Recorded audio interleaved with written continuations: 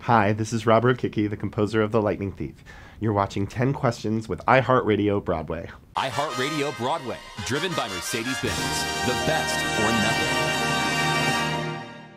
I made my Broadway debut last week, October 16th. I went to school at the University of Michigan. I was a musical theater and English major, and I went to Interlochen Arts Camp before that. And then I went to BMI, a writing program, when I came to New York.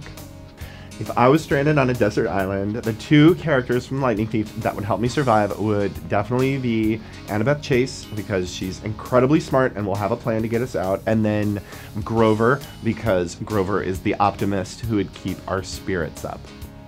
The very first song I wrote for The Lightning Thief is the song Strong. It helped me get the show, and it is one of the few songs that has survived every version of The Lightning Thief. It is still in the show.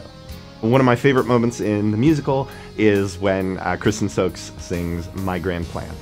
My favorite fan moment doing the show was when the tour went to Florida and we got to work with the students in Parkland who got to come on stage and sing Bring on the Monsters with us after.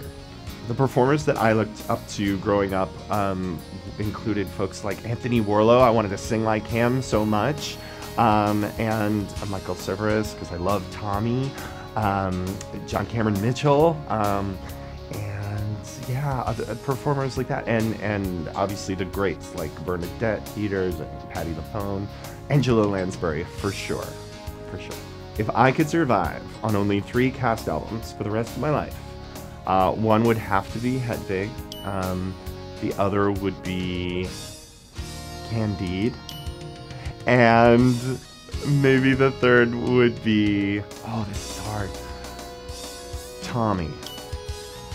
So I have a couple of mentors and friends that have been in the industry that help me out, that I look up to a lot. One is Barbara Pasternak, the artistic director of TheaterWorks, Tim McDonald, who I work with at iTheatrics, and Joey Canas, who's been a good friend and collaborator for many years.